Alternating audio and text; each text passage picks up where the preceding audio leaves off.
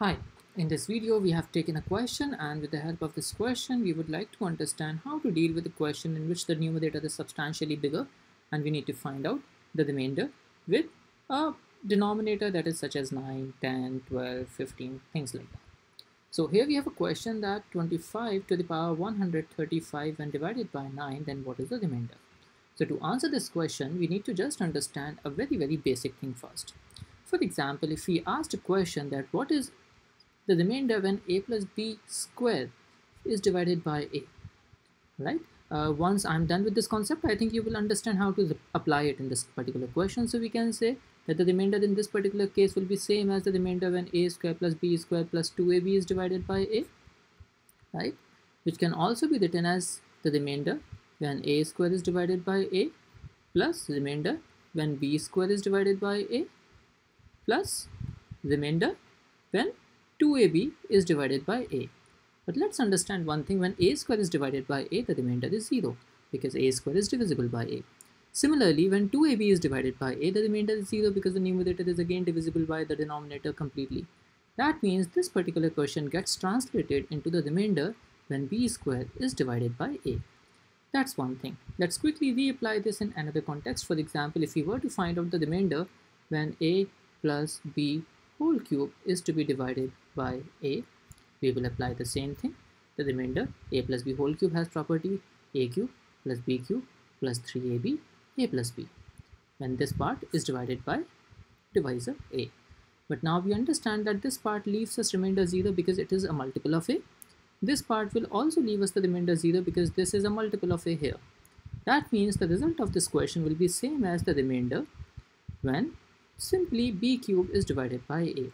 So whenever we have a bigger number, we break it into two parts: one part that is divisible by the divisor and second part that is not divisible by the divisor, which is the remainder part.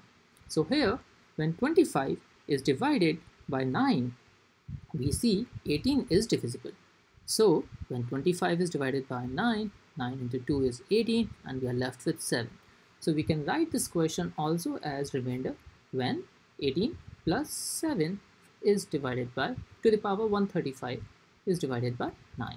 And this question becomes same as the remainder when 7 to the power 135 is divided by 9 because the numerator has any part that is divisible by denominator is completely redundant for finding out the remainder. So this becomes our question now. To answer this question, we now once again have to think about the simple cyclicity principle, and we have to find out that where are we finding out the repetition in the remainders. So I'll quickly do a small exercise. That remainder when 7 is divided by 9, 7 to the power 1 is divided by 9, the remainder is 7. We could also say that the remainder is minus 2 because positive 7 means we have 7 in excess or we have 2 short. So I'm writing the positive and negative remainder at the same time so that we can quickly reach to the next step. Now remainder when 7 is squared is divided by 9, 49 is divided by 9 is leaving us remainder 4, or we can say that the remainder is also negative 5 because either that is 4 greater or 5 short to be a multiple of 9, right? Now the next is we can once again take the cube. Now 7 cube is difficult, it's 343, but we can simply multiply 7 both sides and then get the next step. That means if we multiply 7 on the left side, we get 7 cube. On the right side, when we multiply 7, 7 into 4 becomes 28, and 28 when divided by 9 leaves us remainder 1. Whenever we get this remainder 1, understand that now the repetition has to start coming into picture, because if you multiply 7 both sides, then the remainder on the right side will be 7. That means the first step. So let me just quickly write it. If we multiply 7 here on both sides, what do we get? The remainder when 7 cube, when 7 to the power 4 is divided by 9 is again 7. That means now we can generalize that we have got the cyclicity of the remainders as 3. After every 3 powers, the remainders are repeating. Now we have to reach to the power 135 here. So let's quickly divide 135 by 3 and see what is the remainder that we are left with. So the remainder is 0 because 135 is completely divisible by 3. So we have to, when we keep counting the powers, for example, power 1, 2, 3, 4, 5, 6, 7, 8, 9. So 135th power will come at the last step. That means the remainder when 25 to the power 135 divided by 9 will be equal to 1, and so the answer to this question will be option E. Right?